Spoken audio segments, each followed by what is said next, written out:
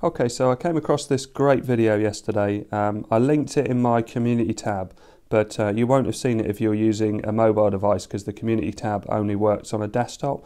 But basically it's a guy, I've been told, a Korean guy who has taken a plastic box like this and he's basically put a laptop screen in it and he's put a Pi in it, and it's just incredible work. And I'm not going to show the video, but you can see here he cuts it out, and I'm not going to monetize this video because obviously it's not something I've created, but I just thought people watching my channel would definitely want to see this because it's incredibly impressive.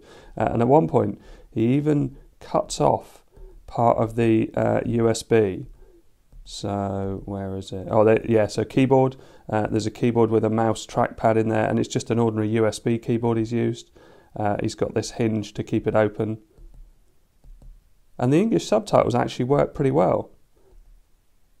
And if we go on a bit, so you can see it's cooled. It's got a couple of fans and a big heatsink.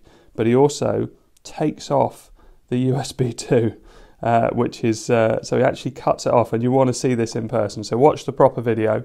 But I just wanted to highlight this because it's the sort of video that could get missed.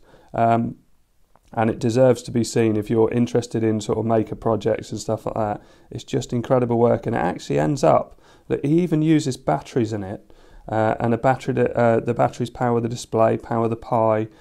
Just amazing.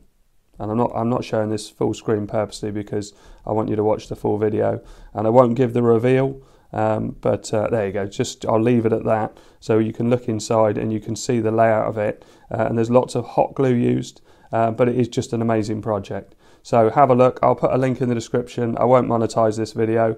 Thanks very much for watching. Please like and subscribe.